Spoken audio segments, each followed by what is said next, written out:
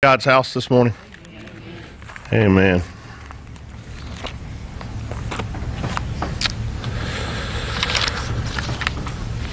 Well, this morning my sermon title was going to be Don't Fly Off the Handle, but I knew as soon as I put that, some of y'all would be looking at your spouses and some of the men be going home with some black eyes, so I decided not to use that, and it really wasn't exactly what I was trying to convey. So my sermon title today is Don't Let Your Axe Head Fly Off the Handle.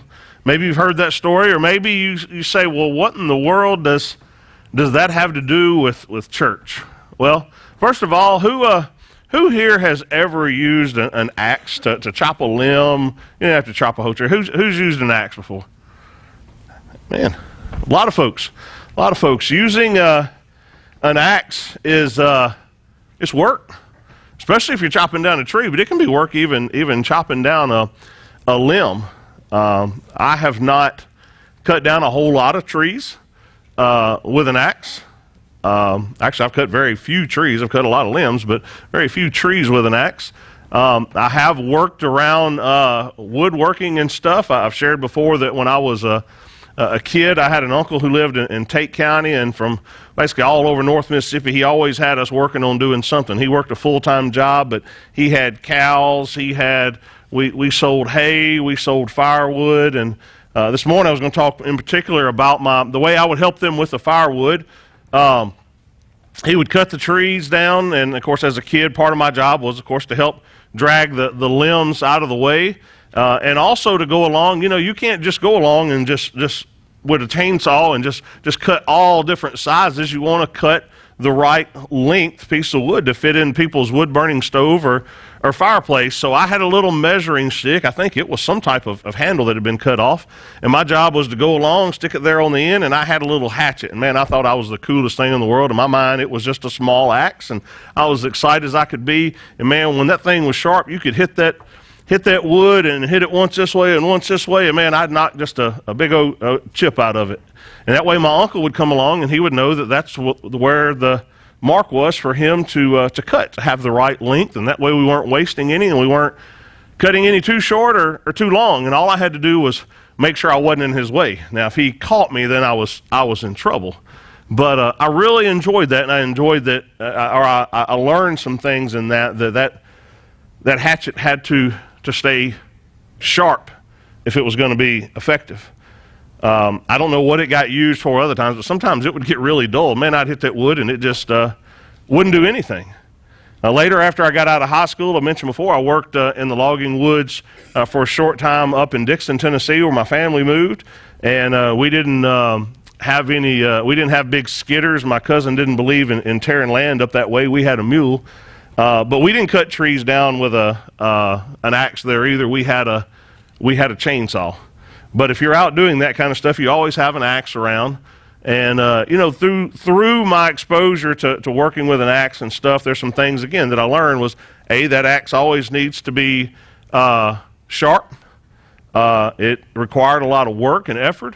And one of the things I found out is I never really understood that concept. And once I found out the way that axe head was on that handle, that it could actually fly off. And for us, we always had I don't know if we ever owned a new axe, but we had a really old axe. And at the house as a kid, I know if we got it out messing with it, after 4 or 5 swings, you had to take it and tamp that dude back down with that head to go back on there, because that axe head will actually fly off. And, ever since I figured that out, I'm a nervous wreck when someone goes to swinging an axe. I like to make sure I'm back behind them. But it's a real thing. An axe head, that sermon title this morning, Don't Let Your Axe Head Fly Off. It's a real thing. It can happen. Axe head can fly off of the handle. But this morning we're going to be reading in 2 Kings, and we're going to read a story about that, and we're going to learn some things this morning from a man who had his axe head fly off. So 2 Kings chapter 6, verses 1 through 7.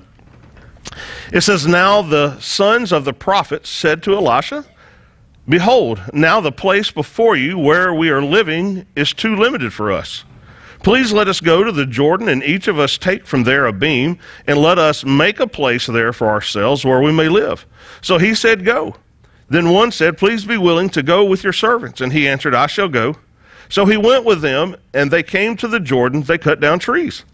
But as one was felling a beam, the axe head fell into the water, and he cried out and said, "Alas, my master, for it was borrowed." Then the man of God said, "Where did it fall?" And when he showed him the place, he cut off a stick and threw it in there and made the iron float. He said, "Take it up for yourself." So he put out his hand and he took it. Now remember, this is God's word. This is not some made up story. This really happened. There's a guy who's using an axe. He's swinging the axe, and the head comes off of the axe. It goes into the river, and he panics.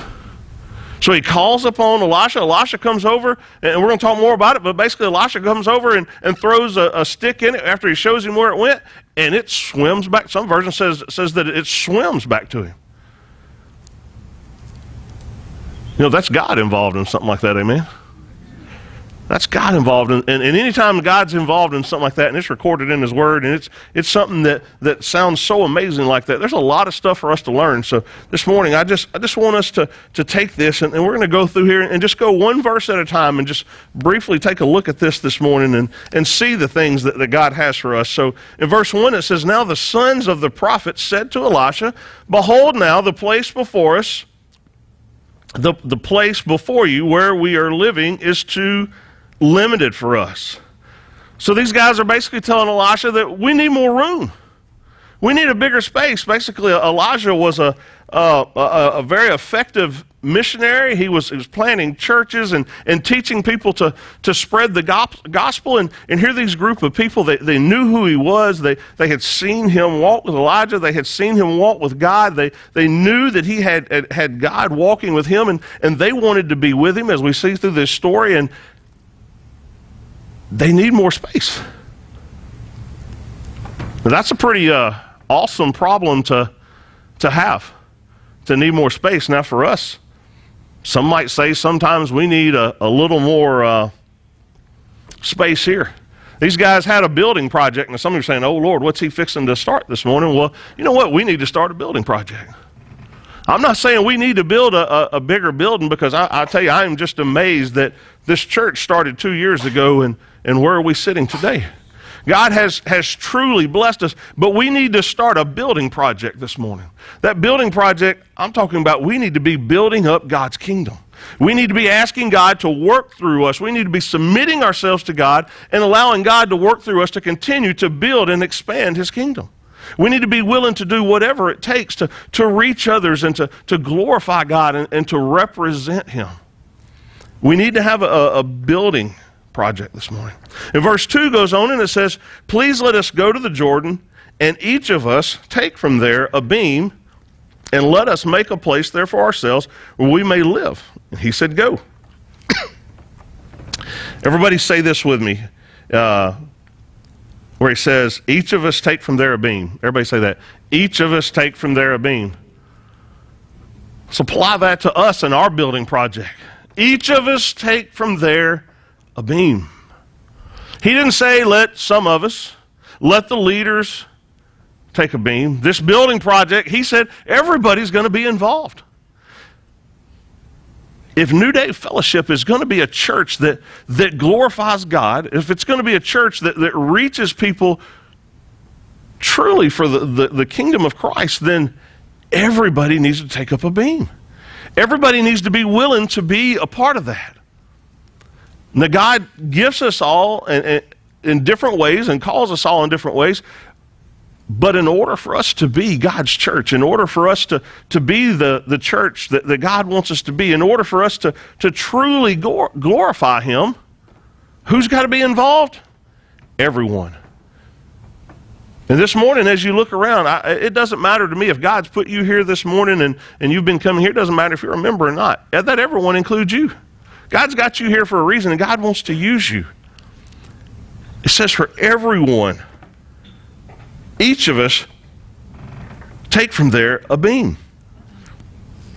Now there's a lot of ways that you can grow a church and you can do a building project. It can be you can have a bake sale.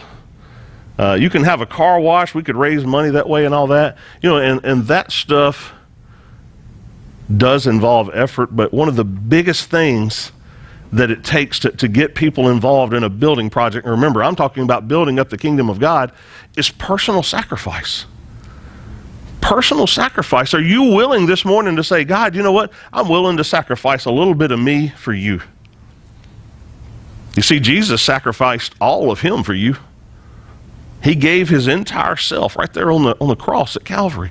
So this morning, are you willing to make a personal sacrifice to be a part of this building project, be a part of this this church continuing to grow and be what God's called us to be? And that personal sacrifice, it does include labor. That means there's going to be times you might have to be a part of some type of labor function here that maybe isn't something that just excites you, but you know, it ought to excite you just for the part of being able to serve God.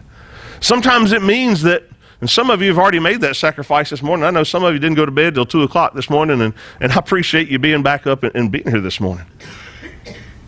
But you know, it's not really labor to get up and come to church on Sunday morning. It's a blessing.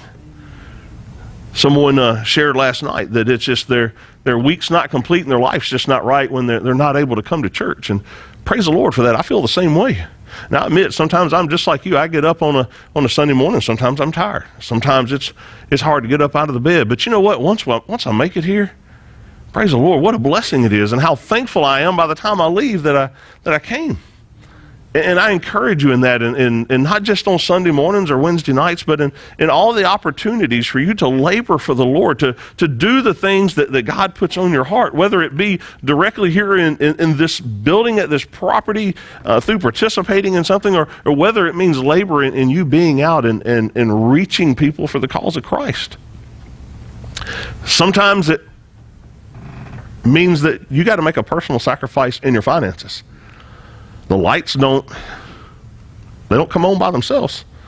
The water doesn't run in here by itself. The church has bills.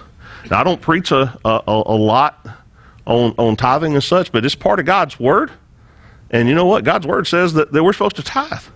Not because God needs your money, but because God wants you to be a part of this building project. God wants you to be a part of furthering his kingdom.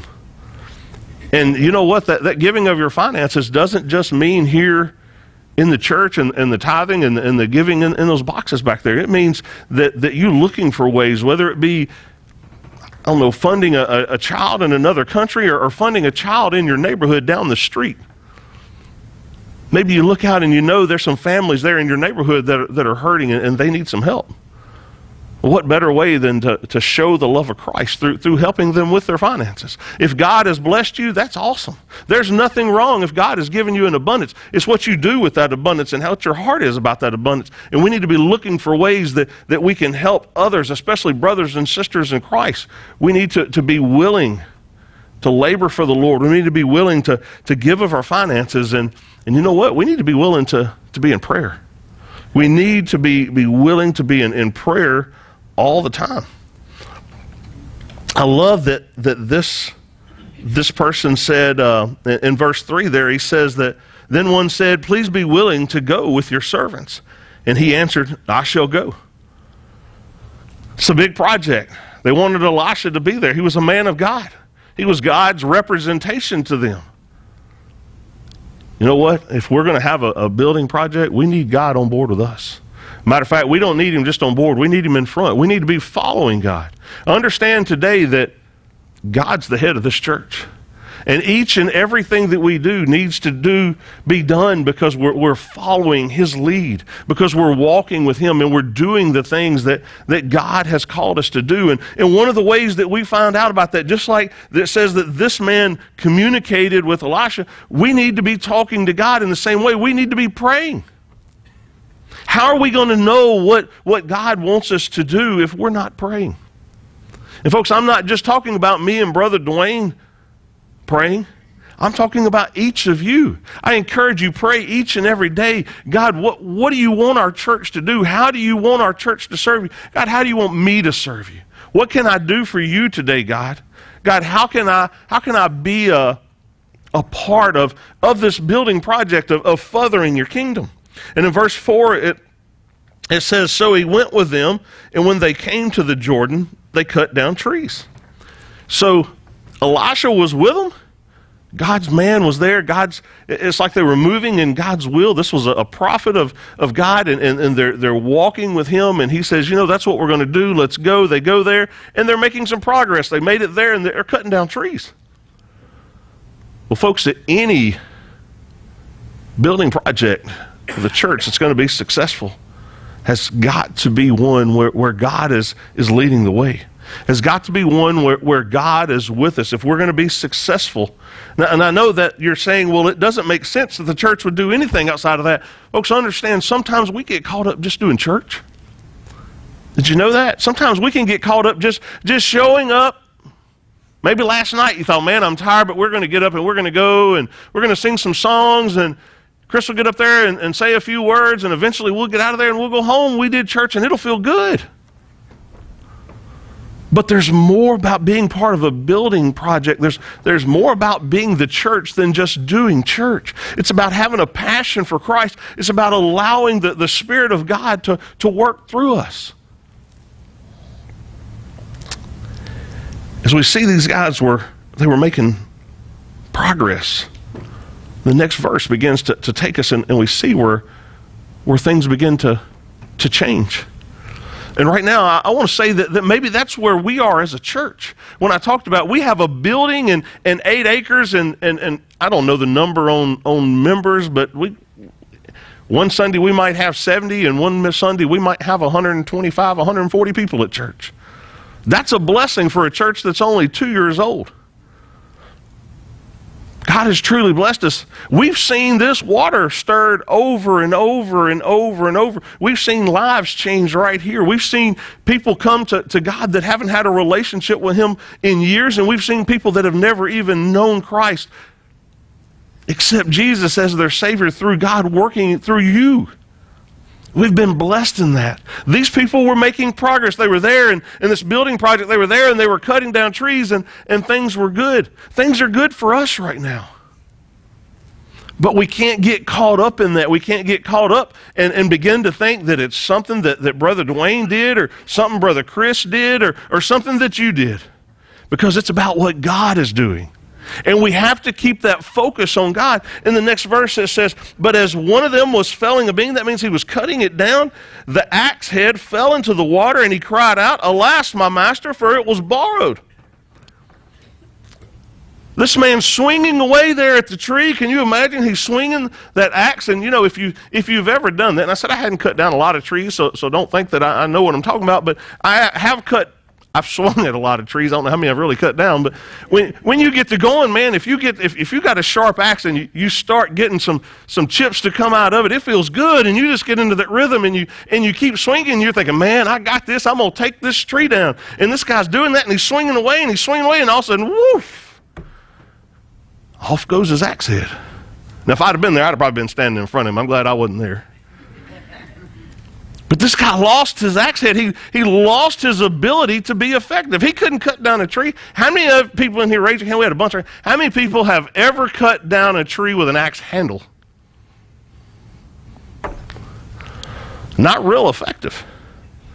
Not real effective. When you've lost your axe head, you can't be real effective. You're not gonna cut down a tree. I wish if I had an axe, I would have brought it this morning. I've got a sledgehammer. That's kind of more my style, but I don't think I can take down a tree with a sledgehammer. That wouldn't be very effective either. But this guy lost his power, his ability to take that tree down, and then he's like, alas, master, I've lost it, and even worse, it was borrowed. It's not even mine.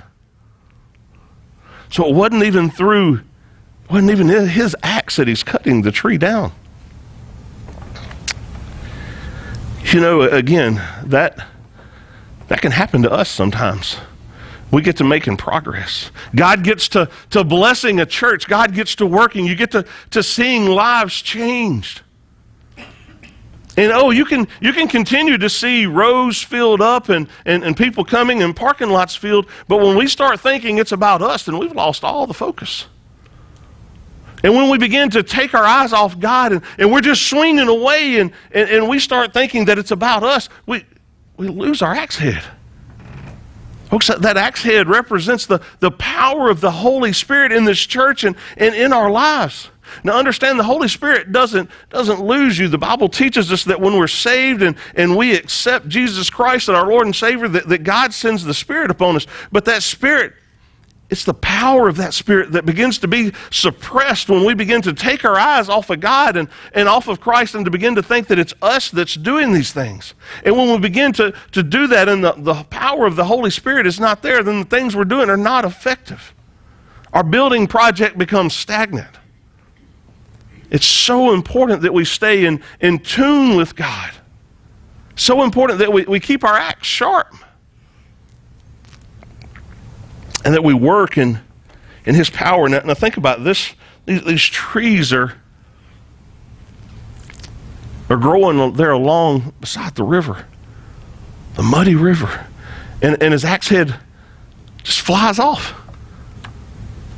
Can you imagine what went through his head? Is me, it's not even mine, and it just flew in there. You know, I kind of picture like the Coldwater River. Imagine being down there on the side of the Coldwater River, and you're going to chop down a tree, and your axe head flies off in there.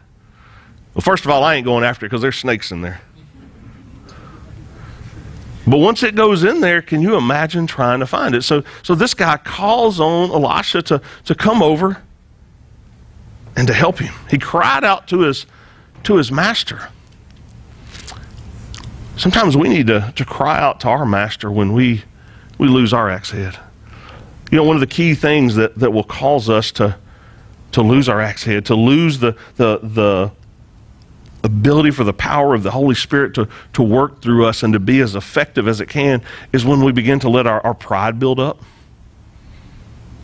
When we begin to think, man, look what's happening here. Look what we're doing.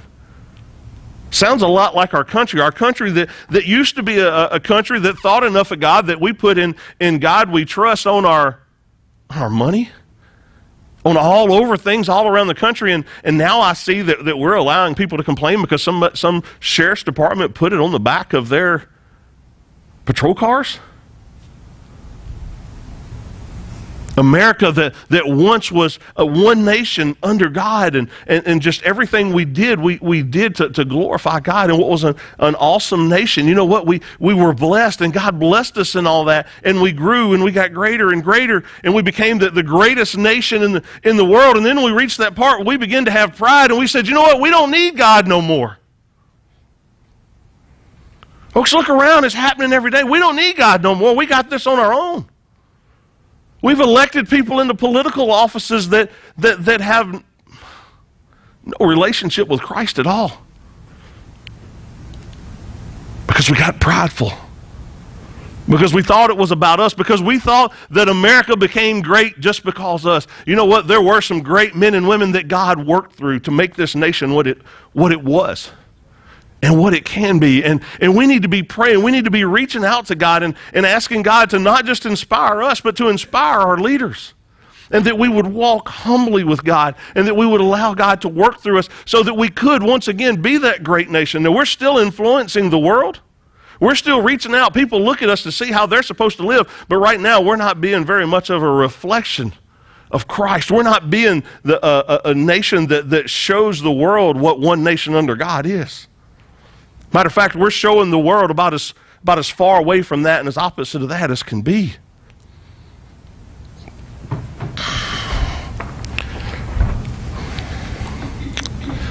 What about our church? The church in America. It seems today that the church is not as effective as it once was. Again, I think that the church helped to mold and to build our country. And they're excited about that back there. Man, if we just had that kind of passion at church. But our church, the church in America, God's church here, it's not as effective as it used to be. Not saying it can't be, but God's church is not effective as as it could be. And I think that we have Christians that are out there today. They're still willing to work and they're still willing to do things, but they've lost their axe head, and they're out there and they're swinging an axe handle and they're just beating on the side of trees. And trees aren't falling. All they're getting is bruised trees and wore out axe handles and bruised hands. And the trees just aren't falling. It looks like they're working. It looks like they're doing things. There may be a lot of them out there swinging axe handles, but the trees, they're not falling. Because they've lost their axe handle. They've lost the power of the Holy Spirit. Church, you and I, right here in this room today, we need to be in prayer, and we need to get back to God. And we need to make sure that the things that we're doing, that every program, everything we do is in the power of the Holy Spirit. That it's God's will, and that we're constantly looking to Him, and that God is with us in everything that we're doing. Now, the churches have seen this problem, and they've recognized some people are out there and they're saying, we're not falling as many trees as we used to. We got to do something. So they're taking their axe handles and they're polishing them up, and they're making the axe handles shiny, and well, that doesn't work. Well, let's teach them how to swing their axe handle better, and they're training people to swing better. And you know what? All that's great. But they're still just beating a stick on the side of a tree without the power of the Holy Spirit.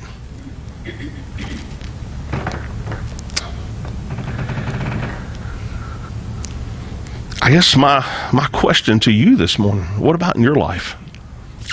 Why are so few trees falling today? Maybe there was a time in your life that you were more effective for God. Is there a chance this morning that maybe you've lost your axe head? Is there's something that's keeping you for being as effective? I think that, again, when I put this out there, I'm not picking on you. I think there's a lot of preachers out there that have lost their axe head. I think there are preachers in pulpits on this morning that are up preaching in the flesh. They're just doing church because they've lost their focus. I think a lot of these people that we've seen, and you guys, I'm not going to name names, but you know who I'm talking about. There are people out there on TV that make all kinds of promises through prosperity gospels and stuff. Those are people that they may have actually started out, and they might have started out with a brand new sharp axe that would cut through anything, and they've lost their axe head, and now they're just beating trees.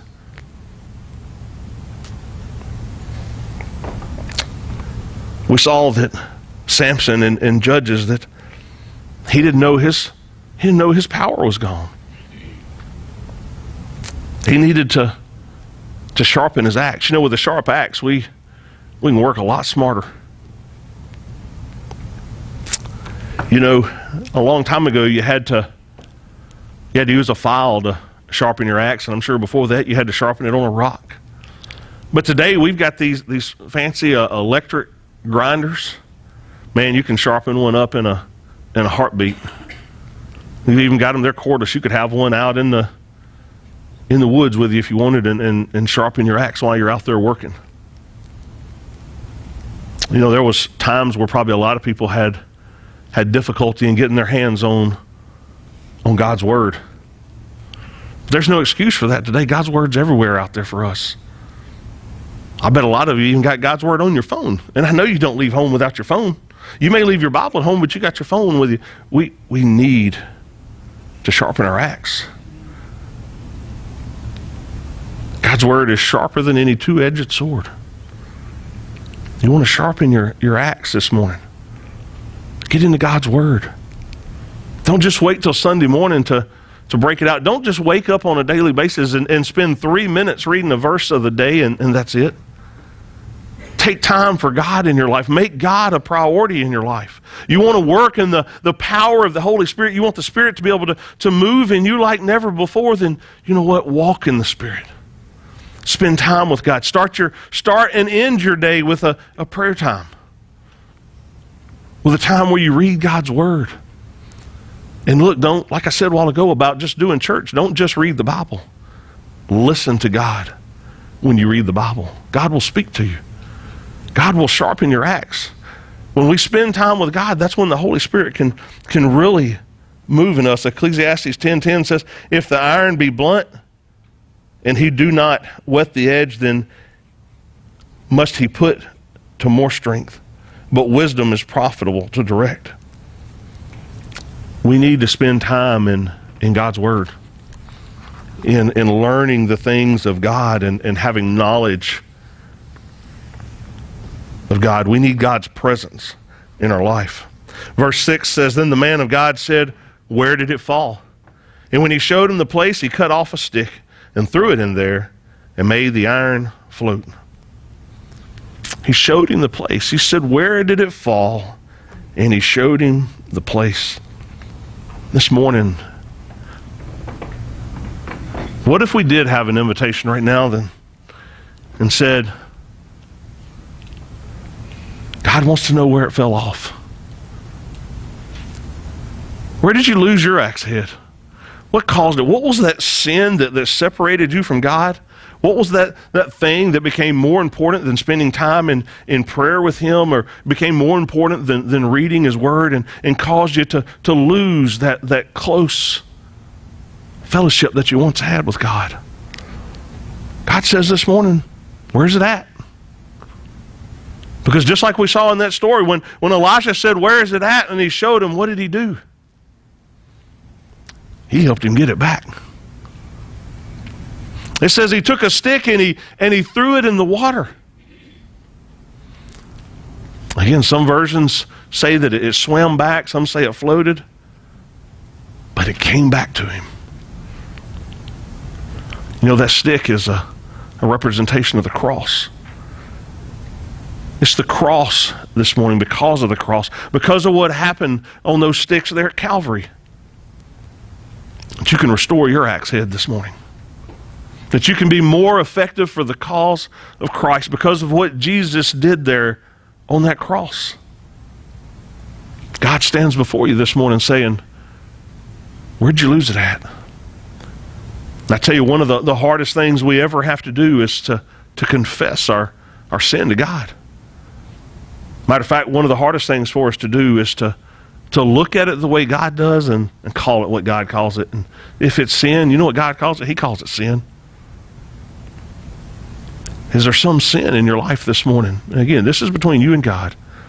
Some sin in your life that you need to work out with God this morning, that you need to restore your axe head so that you can be more effective in this building project, so that God can use you, so that you can be a part of it. Understand this morning, God doesn't have to work through you. He'll work through somebody else. But He wants to work through you. He wants you to be a part of it.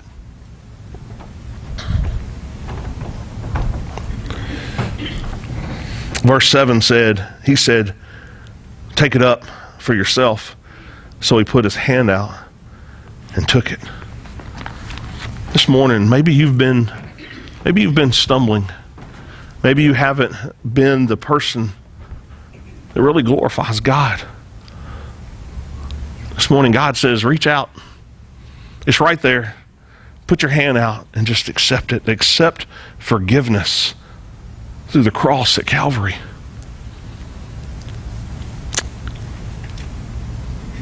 I believe that Elisha probably already knew where that axe head was. And I believe that God already knows what the sin is in your life. But when we confess it to Him, it helps us see it and recognize it. And when we confess it and see where it's at, then we can repent. Then we can turn from it. So this morning, God offers you forgiveness. Just turn from your sin. If you're here today and you've never said yes to Jesus, you want to be a part of this building project, Jesus is the only way. Jesus said, I'm the way, the truth, and the life. No one comes to the Father except through me. It's only through Jesus that you can have this intimate relationship with the Father. And this morning, I encourage you to understand that all you got to do is just place your hand out and accept it. What Jesus did there on that cross was all that mattered and all that it took. When He said it was finished, it was done. God offers you the free gift of salvation this morning. I encourage you again. I'm not asking if you're 8 years old or if you're 80 years old. I'm not asking if you've ever walked an aisle in a church. I'm asking you this morning, do you truly have a relationship with Jesus Christ? Because one day that's going to be all that matters. One day it is going to be finished here on earth. And the decision that you make right here today to say yes to Jesus or to say no, it's going to seal your fate in eternity. How many more times does God have to knock at the door? Would you stand and pray with me?